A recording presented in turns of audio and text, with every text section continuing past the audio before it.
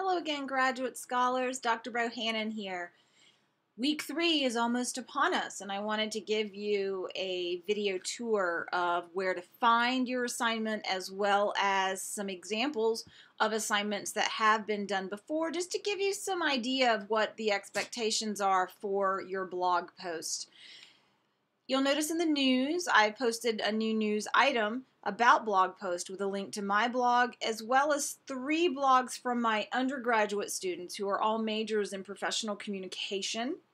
So have a look at their blogs, have a look at my blog, and kind of give it a look in terms of what you think multimodalities work and what they don't for your blog specifically. Okay, so question 1, oh my God, Dr. Bohannon, where do I find the blogging guidelines? So if you're on our course homepage, you're going to go to Major Assignment Guidelines, and you'll see Blogging Assignment. Click on that. You should see an HTML document come up that looks like this. A blog is a public writing space where you share information, thoughts, and ideas that you want to be read by an audience. Similar to online journals, blogs are only rhetorically successful, we've been talking a lot about this, rhetorically successful if their authors are able to draw web traffic to them. A blog is part of your or your client's electronic identity or identity.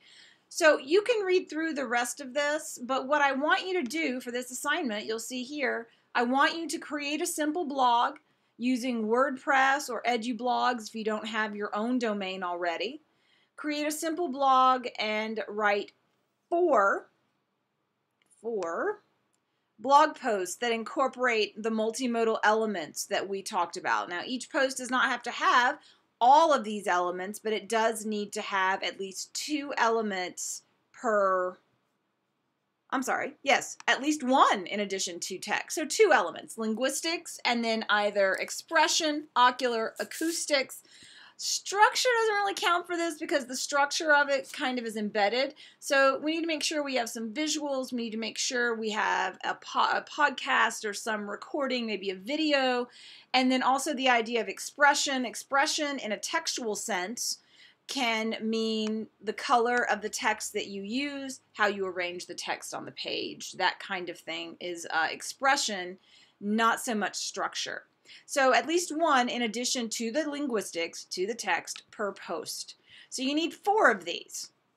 Okay? You may use your own choice of platform, but if you haven't blogged before, I do in fact suggest WordPress if you want a general blog, or EduBlogs if you are in the field of education. If your school or company already has a website, you may want to write your posts for those spaces as well. I always like for my grad students to have applications that they can take to their places of work. So minimum of 4. Average word count is 800-ish words per post. That's an average post number of words for either an academic or a professional blog post. Minimum of 4, more if you like. Here are the multimodal elements, and then I want you to put tags at the bottom of each post, because tags are what draw traffic to your specific post. They're keywords. Think of them as keywords. And then also, I want you to then obviously submit to the D2L Dropbox.